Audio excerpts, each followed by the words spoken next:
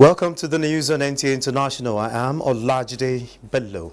You can watch this news on our various social media platforms displayed on your screen. But let's start with the headlines. Federal government adopts new strategy for economic recovery. 5 executive orders underway to check inflation. Duke and Duchess of Sussex get a warm reception as they take royal visit to Lagos. And Indonesia continues search of people trapped in rain as floods render residents homeless.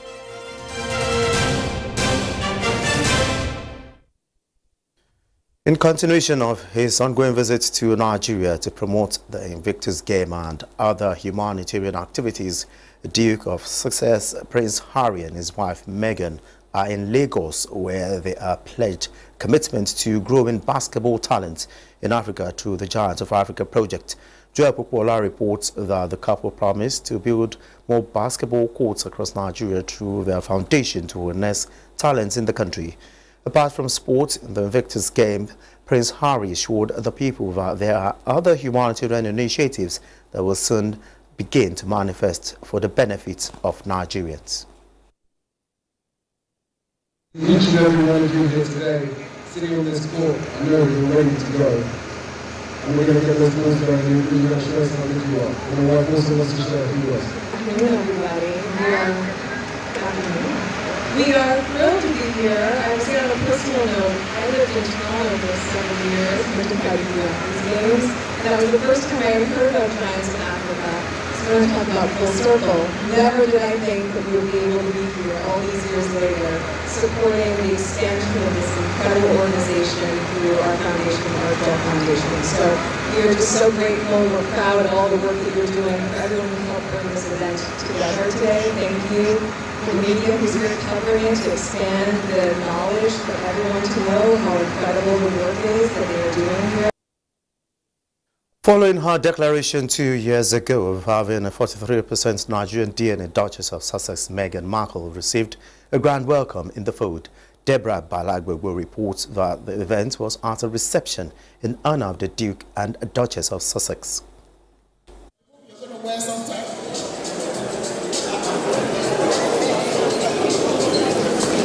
NTAi boss there presenting the Duke and Duchess of Sussex with the traditional attire from the West, the popular Ashoike. Abike Dabiri Erewa, while commending the Duke for his laudable initiative of the Invictus Game, expressed delight that the Duchess accepted her motherland and hoped that she would also contribute her quota to the growth and development of the nation. A commission set up by the Nigerian government to harness the enormous potentials of Nigerians in the diaspora, which of course includes you, our beautiful princess. So we welcome you home today. It's your first visit, but hopefully not your last visit. And we hope you come back home again and again and again. By uniting our efforts, we can make remarkable progress in acknowledging the sacrifices made by our military personnel. Various speakers also commended the Duke and Duchess for the rehabilitation of wounded servicemen of the force who have served their nation. The pair are in Nigeria to commemorate the 10th anniversary of the Invictus Game, founded by the Duke himself, with 23 nations involved in 2,500 communities. 5 Invictus Games have been held so far. Deborah Balagubu, NTA News. Spain's Catalan region has maintained its desire to be independent of Spain 7 years ago through a referendum considered illegal and raised skirmish leading to arrest of separatist leaders. Voters have 2 choices of the possibility of the return of power of a separatist politician who led a breakaway attempt in 2017 or an anti-independence government led by the Socialist Party. Khalil Mohammed tells us more. Catalans vote to either continue with the separatist government or opt for a change under a pro-Spanish unity leadership established nearly 7 years ago. this region was pushed into chaos as a referendum that was declared illegal was held in a bid to separate with Spain. It triggered off one of the most serious constitutional crises in Spain since the return to democracy. First, pushing the secession in the past struggle against Spanish unionists, while the preferred of the independence movement were arrested, tried, and imprisoned for their roles in the referendum. The regional president went into self-imposed exile, where he remains, risking arrest if he were to return to Spain. While the Spanish Prime Minister issued a pardon and released the other convicted separatist politicians in 2021, he, however, upheld a ban on their holding public office. Reports say a controversial amnesty deal he struck with the separatists had gone some way to curbing tension between Madrid and Barcelona, and the desire for independence had diminished, while other issues are taking precedence. There are more important things to focus on, like employment and social welfare. They could have done that, but they haven't because of these elections. Some Catalans say the dream for an independent Catalonia is a far-flung prospect, and there are those who believe it is the only credible future for the region. Kolo Muhammad, NTA News. As a result of the physical, moral and spiritual dangers inherent in the pagan environs of its peak, Nepal Supreme Court has ordered the government to limit the number of mountaineering permits. Kolo Muhammad tells us more. The Himalayan Republic is home to 8 of the world's 10 highest peaks and welcomes hundreds of adventurers each spring when temperatures are warm and winds are calm. The Supreme Court has ordered a limit to the number of climbers and also given measures for waste management and preservation of the mountain's environment. The verdict states that the mountain's capacity must be respected and an appropriate maximum number of permits should be determined. Nepal currently grants permits to all who apply and are willing to pay $11,000 to scale the Everest, the world's highest peak, at 8,849 meters above sea level. Last year, the country issued a record high 478 permits for the Everest.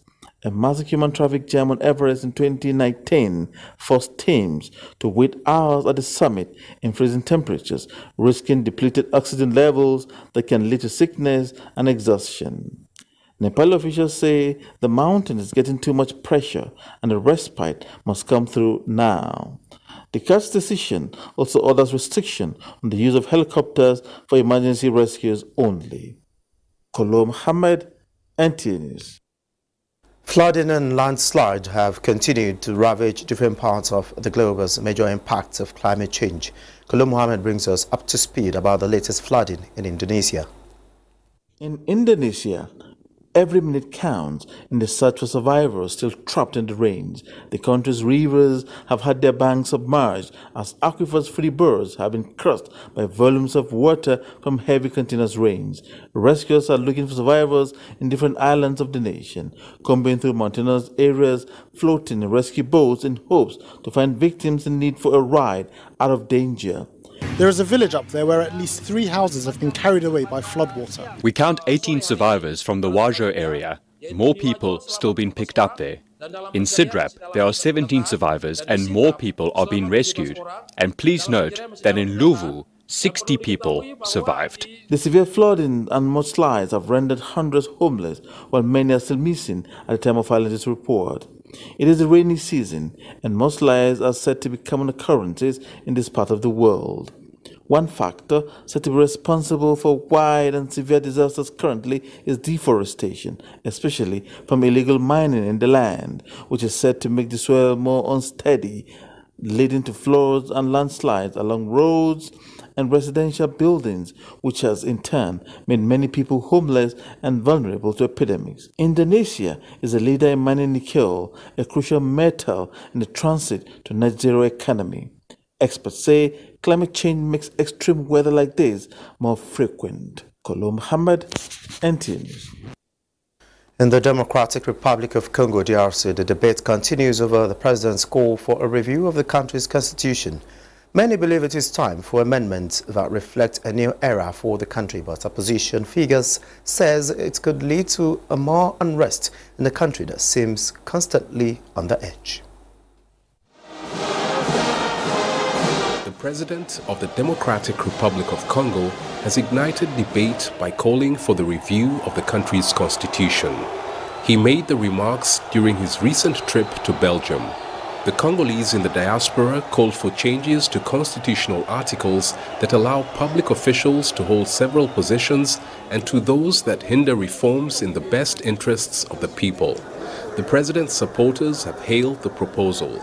There are so many mistakes in our constitution, but our president is a Democrat. President Tshisekedi has a duty to respect the constitution. He already has a prime minister, but he has to wait for the two chambers of parliament to be in place in order to form a government, because that is what the constitution says. But opposition members have rejected the idea. We strongly confirm without fear of contradiction that the constitution of our country does not block any efforts of setting up government institutions. What is blocking the country today is the wrangling by politicians over who should occupy key positions. That, as well as the incompetence, materialism, fanaticism, corruption and tribalism which characterizes the rot in the president's ruling coalition. Legal experts say while the law allows the president and parliament to review the constitution, it clearly states when that can happen. It's not the right time for the people in power to revise the constitution because Article 219 prohibits any revision when a part of the country is under the state of siege or at war. Violent clashes have been going on between the DRC army and the M23 rebels in eastern DRC since 2021. The DRC president said changing the constitution is aimed at adapting it to the country's current challenges. The current constitution was adopted in 2006 during the Third Republic. Many of the people opposed to the review of the Congolese constitution fear that President Tshisekedi, who is serving his second and last term, may change the article on the president's tenure and seek to run again in 2028. The country's leading opposition figures have warned of an outbreak of violence if that happens. President Bola Tinubu extends his warm congratulations to the President of the Republic of Chad, Mahamat Dabi, on his re-election victory. President Tinubu affirms that the successful conduct of elections in the nation underlines the commitment of the government and the people of Chad to democracy and orderly transition in the region. The President assures President-elect Dabi that Nigeria will continue to work closely with the Republic of Chad as both countries seek to enhance peace, security and shared prosperity for the mutual benefit of their people. The President also calls for sustained friendly cooperation between both nations while wishing the President-elect success as he undertakes this noble service to the people of Chad. President Bola Tinubu has congratulated a retired Justice of the Supreme Court, Mary Odili CFR, on the occasion of her birthday. Justice Odili, an eminent jurist, was the Deputy Chairman of the National Judicial Council (NJC), serving as Deputy to the Chairman, Chief Justice of the Federation at the nation's apex Judicial Commission.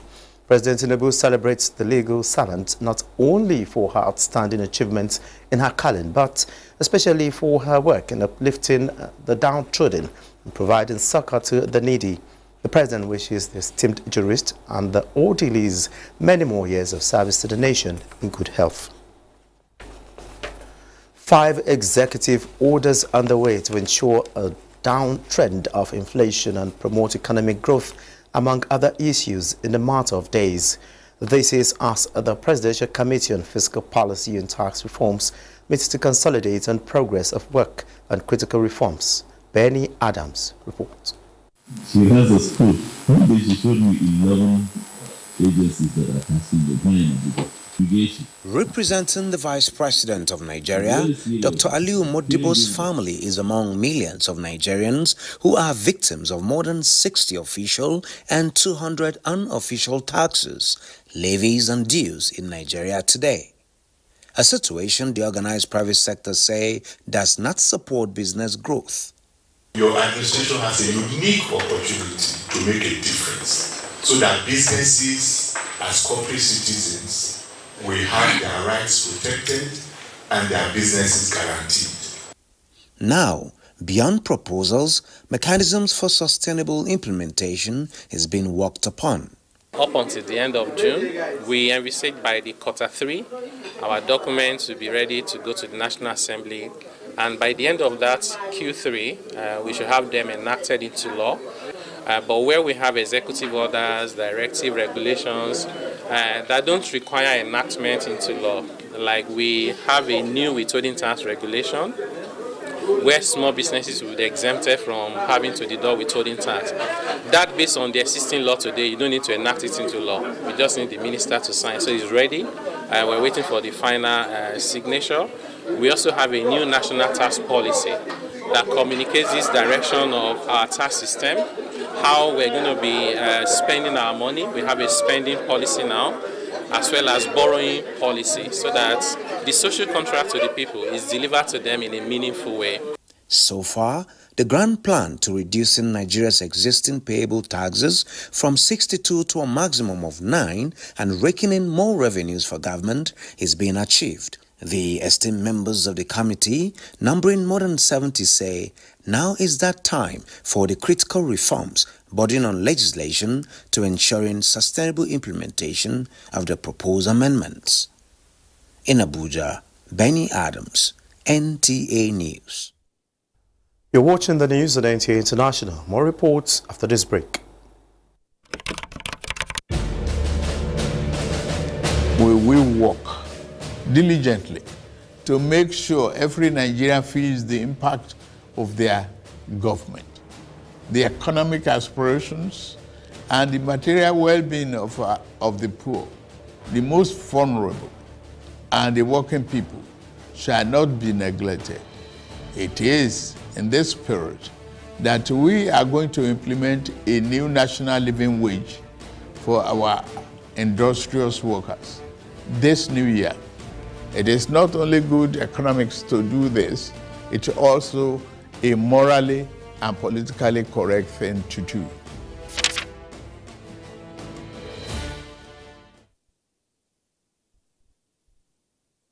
Thanks for being there. The Minister of Aviation and Aerospace Development, Festus Keyamo, reaffirmed his determination to remain focused towards improving the welfare of workers to enhance performance for higher productivity. The minister stated this in a message during the post-May Day conference in Abuja. The conference, with the theme, Impact of Government Policies on Nigerian Workers, Oil Subsidy Removal on Perspective, is geared towards enhancing strategic goal of the renewed hope agenda of improving the welfare of Nigerian workers and Nigerians in general. One is capability management and talent management. Capability building and talent management. That's the first pillar. The second pillar is performance management system. The other one is innovation. Part of innovation is also thinking out of the box. Victoria! Other speakers from the Joint Consultative and Negotiating Council, as well as the associations of the Aviation Trade Union, maintain their solidarity towards working together of building a more committed workforce for the overall development of the country. In Abuja, Aliu Kabir, NTA News.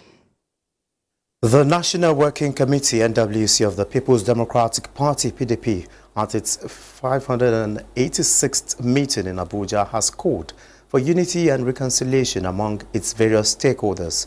This is coming ahead of the forthcoming governorship election in Edo State. Timothy Yusuf reports.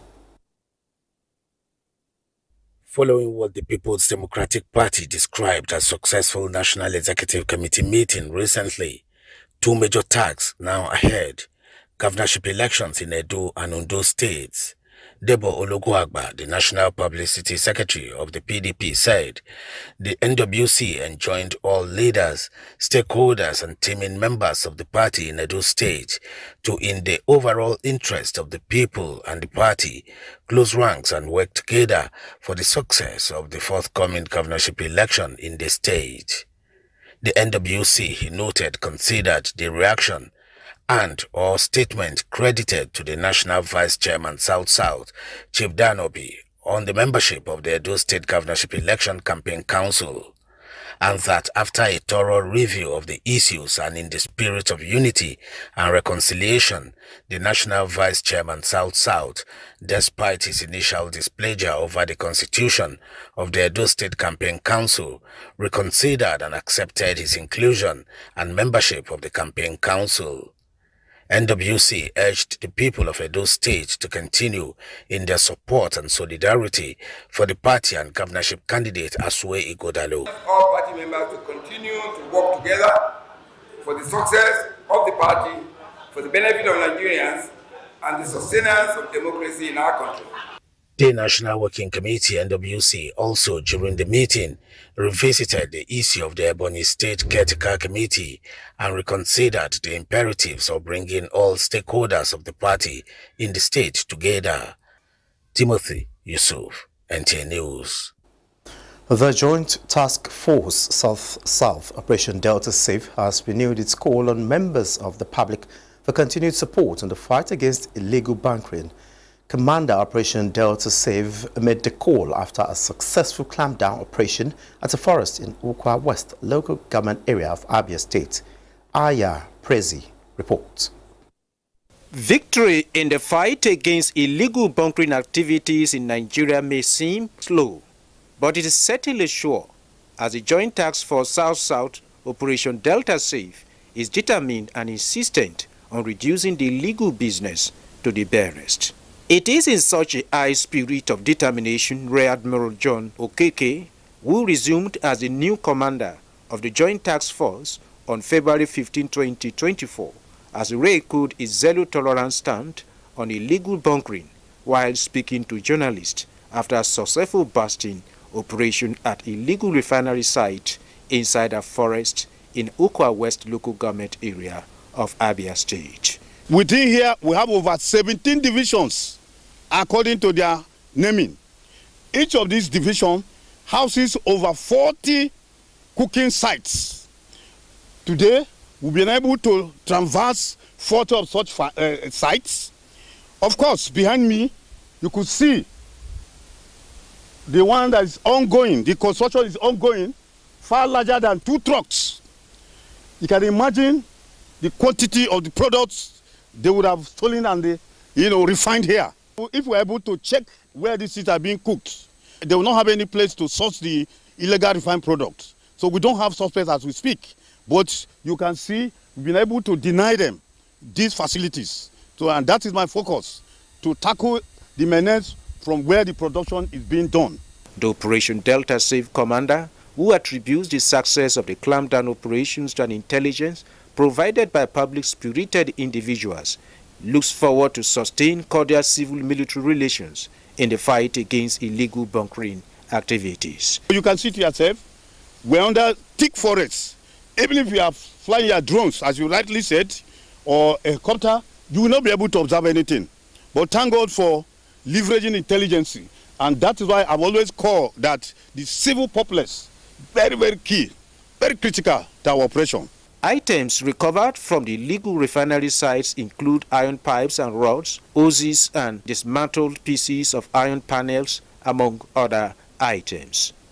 In Ukwa West local government area of Abia State, Aya Prezi, NTA News.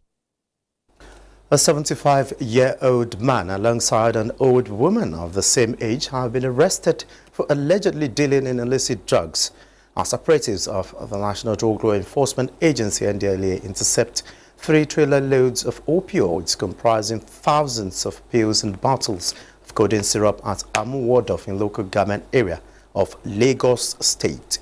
Salwa Khalil Ibrahim reports.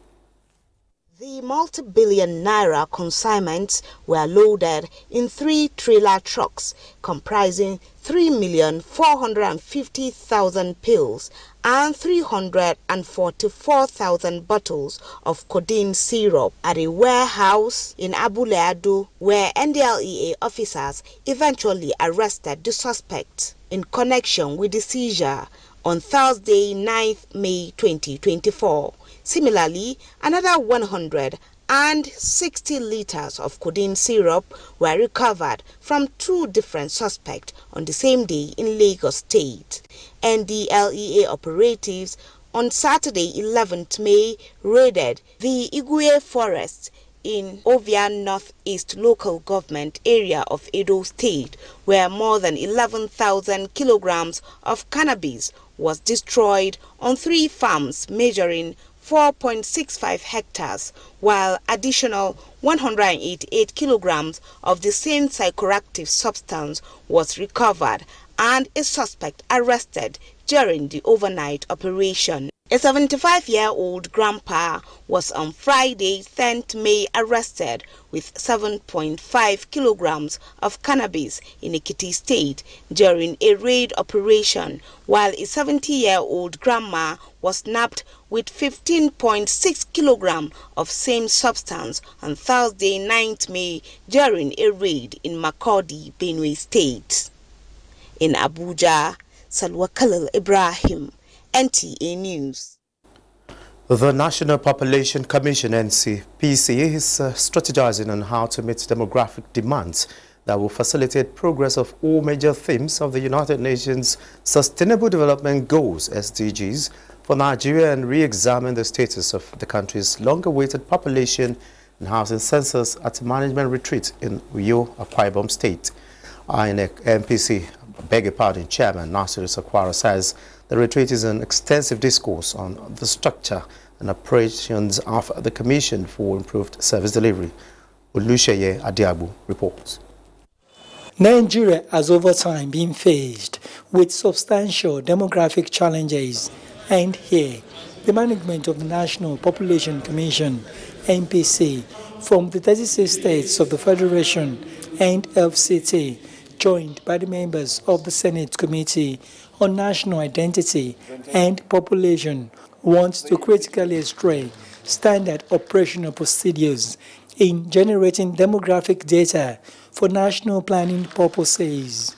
And comprehensive population data in the fabric of effective governance cannot be overemphasized. And our presence here today signifies a collective dedication to these values. The Commission is contending with a rising national and international expectation for accurate and relevant data for the purpose of planning and policy making against the backdrop of dwindling resources. This retreat, therefore, offers practical solution on repositioning the Commission for optimal performance. The retreat is unique and timely. I am optimistic that it will contribute to the efficient management of men and resources in the Commission. Immediately after the training, I have to go back to the state to make sure that I also cross-check based on the presentation that I've done here. All those things are in place in my state. Continued advocacy to mobilize resources required to execute a new national head count for Nigeria, first time in 18 years, tops resolutions as the day one of the retreat. Olusheye Adiagbo, NTA News. Well, this is where we end the news on NTA International. Thanks for watching. I am Olajide Bello.